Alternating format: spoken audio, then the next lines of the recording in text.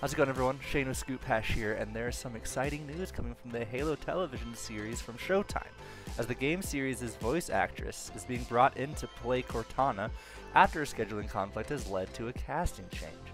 Before I start, I just want to say that I'm going to try my best to say all the names in this story correctly, but I'm not very good with names, so if I mess something up, I'm terribly sorry, and please don't yell at me. I'm going to be trying my best, but I'm bad at it.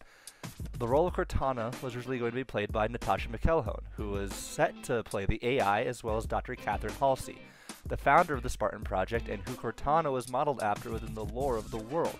But due to conflicts arising from the COVID-19 pandemic, McElhone had to drop out of playing Cortana. So the series brought in Jen Taylor, who has played Cortana in the mainline series of games since the beginning. She also played Dr. Halsey in the games, but McElhone will be staying on as that role in the show. It is also not clear whether Taylor will be just doing voice work, will be playing the role in person, or will be doing some kind of motion capture for a CGI character. We're not sure in what capacity she's going to be brought in for the character, just that she is going to be reprising the role. Regardless of how it turns out, it's exciting to see the actress who many of us have had play Cortana for so long return to the role in this new show. For those unaware, Cortana is the companion AI for Master Chief, the mainline series' iconic protagonist. The first 3 games saw the two work together to take down the Covenant and Flood, with the 4th game exploring Cortana's decline into rampancy, a condition for AIs in the world of Halo where they begin to break down and more or less go insane. Then, in Halo 5, Cortana returned as a villain, using Forerunner technology to cure her rampancy and convince her to bring AIs as a dominant force in the universe. And in the upcoming Halo Infinite, we are not sure how Cortana will play into it. We only know that at the end of Halo 5 Guardians, there's a secret cutscene if you beat the game of Legendary that showed a new Halo ring being activated while Cortana hums.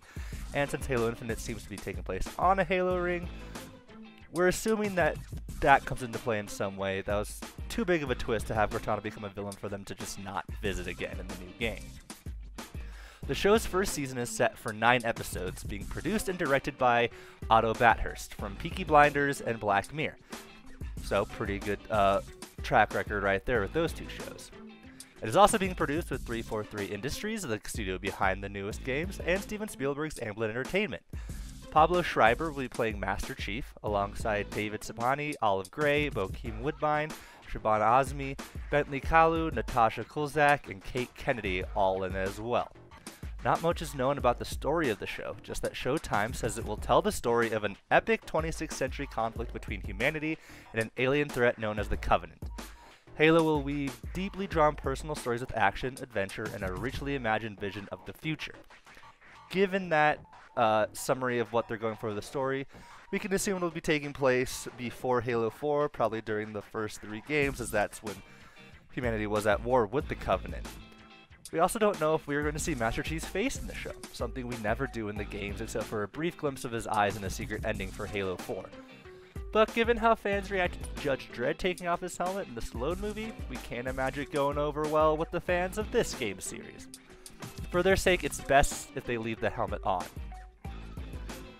Halo has been in talks for having shows made about it and movies for a very, very long time, going all the way back to having Peter Jackson attached, and then Neil Blomkamp, the director of District 9. This is the first big project we've seen for this series, and we hope they pull it off. Obviously, video game adaptations don't always pan out well, but with it being an episodic series, which gives the story more time to breathe and develop, and with plenty of production power behind it, we think they have a shot to make it work. We'll just have to wait and see, though we have no idea when the show will actually air. We just know that there is a lot of lore and a lot of stuff going on in the Halo universe, and plenty of stories to be told, and we just hoping they do it well. If you enjoyed this video, please give it a like and subscribe to our channel. Share it with everyone and anyone you know, we sure would appreciate it. And for all your Halo news and more, be sure to check back in here with ScoopHash.